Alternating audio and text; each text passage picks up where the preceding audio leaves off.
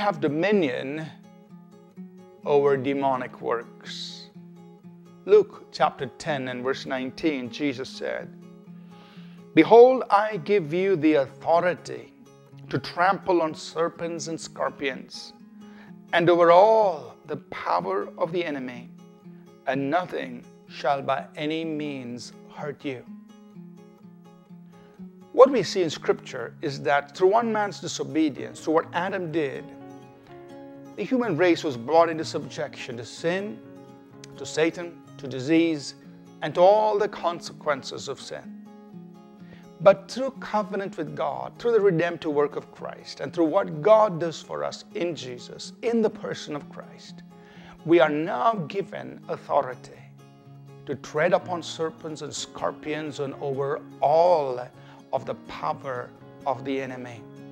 We have been redeemed to reign, and we have been positioned to dominate as born-again believers who've been washed in the blood of Jesus, who have this covenant with God, who now belong to Jesus Christ. We have the authority to tread upon serpents and scorpions and over all of the power of the enemy. And Jesus said, nothing will by any means hurt you. So the first area of expression of our ruling and reigning in life and our expressing our God-given dominion is to destroy the works of the devil. It is to oppose what Satan and his demons are doing in our realm on the earth today.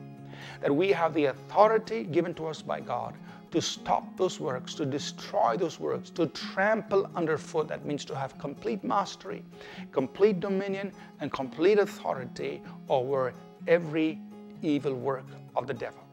So when the enemy comes against you as an individual, in temptations and attacks and causing difficult things, you and I, we must arise up with a sense of dominion. We should have the spirit of a conqueror within us.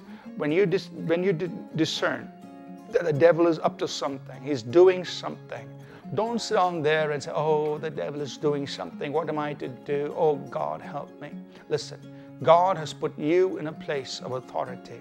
God has redeemed you to reign. God has already positioned you at His own right hand. You are a person, a born-again being, a born-again believer who has dominion flowing in your life. And so you've got to rise up with a spirit of a conqueror over those works of the devil and say, devil, you will not touch what belongs to me.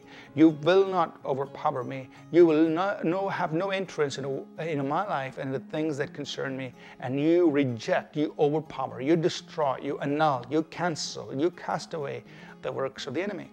The same thing we do as we minister to people who come to us for help. When people come to us for help and they are oppressed and they are troubled by demonic powers, we rise up with our God-given authority, with our God-given dominion to destroy the works of the devil in their lives as we stand in agreement with them as they seek help from the Lord Jesus Christ. Remember, we've been created in the image of God to resemble God here on earth. That means we represent who He is in His life and nature, in His character and His virtues. We also represent Him by exercising His authority and carrying out His purposes here on earth. That's what it means to be in His image. And so when you are serving people and destroying the works of the devil off of their lives, you are being a person in God's image. You are revealing God to them. You're showing what God wants to do in their lives.